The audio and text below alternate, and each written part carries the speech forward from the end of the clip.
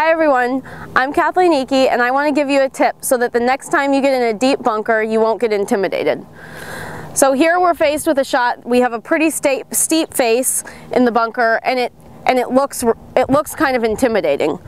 But really, in all actuality, a bunker shot's a bunker shot. You're going to keep the same technique whether you have a face like this or not. So if you just focus on good technique and not worry about what's in front of you, you can focus on hitting a good shot and not the intimidation factor. So when I hit a bunker shot, I like to set my weight on my left side.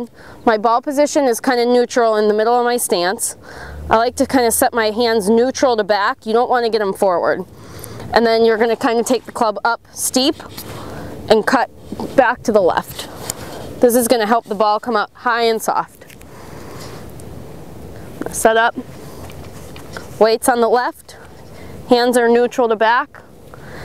And this sand is a little wet, so I'm going to make sure I really swing through it or the club's going to get stuck.